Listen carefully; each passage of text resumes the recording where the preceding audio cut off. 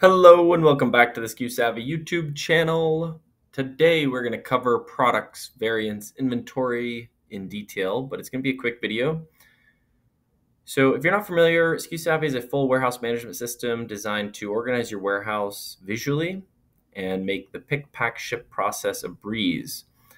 So today we're going to discuss products and just how to view them, where you can find certain information about the products, and generally how to get a good overview of your products within your SKUSavvy account. So if you've already connected Shopify, your products will import.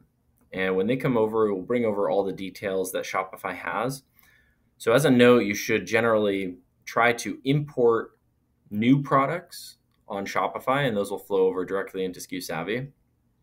And from there, once you have the products within, you can make adjustments. So here we're viewing a product detail page, a variant detail page.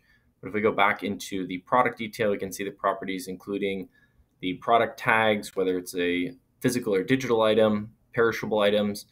A digital item won't require fulfillment, but it will still be part of the fulfillment itself. So when you update that on the order, it will be automatically picked, but still be part of the shipment. From this screen as well, you can view all of the variants. So within the variant list, you can make direct edits there.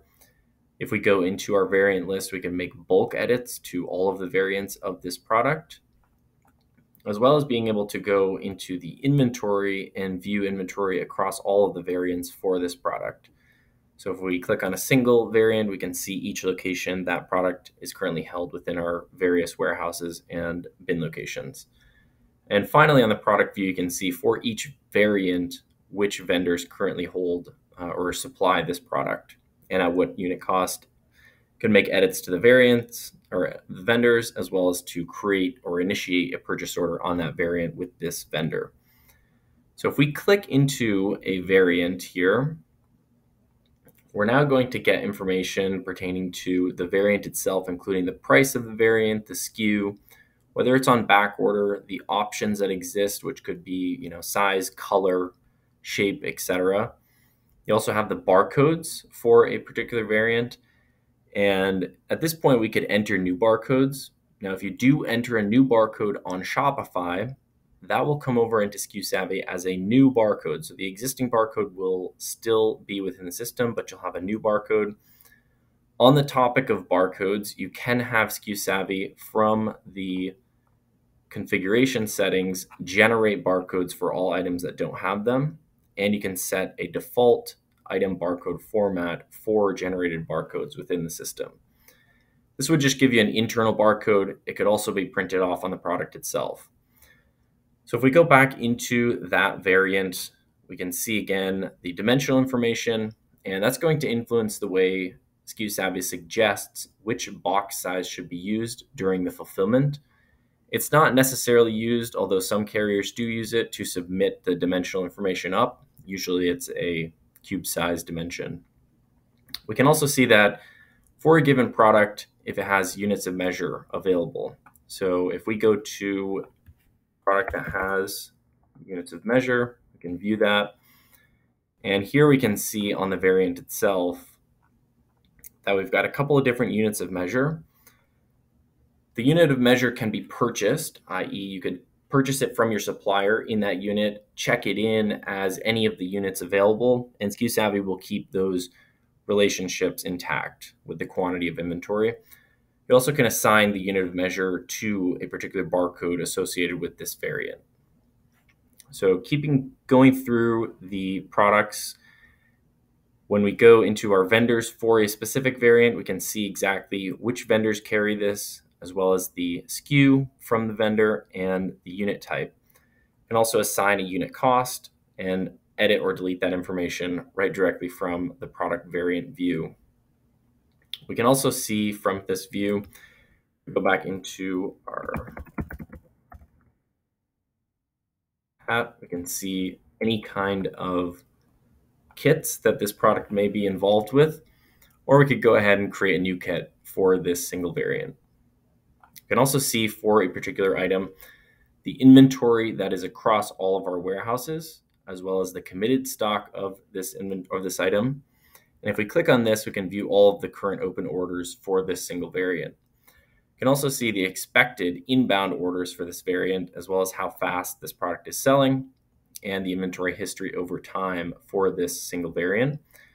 Down below, we can see for each of our warehouse locations, our min and max par value ranges, as well as where this product is currently at. And if we pull this down, we can see the exact bin locations this product is stored within. We could also make an adjustment to the inventory just by clicking there and adjusting the quantities directly, or adding it to a new bin location here. And then from here, we could go ahead, click back into the product and view the inventory of this variant in this specific warehouse. To quickly get back to our item, we can click back into the view item, and that's going to bring us into the details page.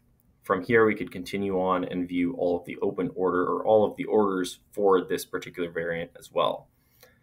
So if we look back at our products table, a couple of things that we should note. One, you can toggle the view between a grouped view. So if a product has multiple variants, they'll be grouped up into the master product here.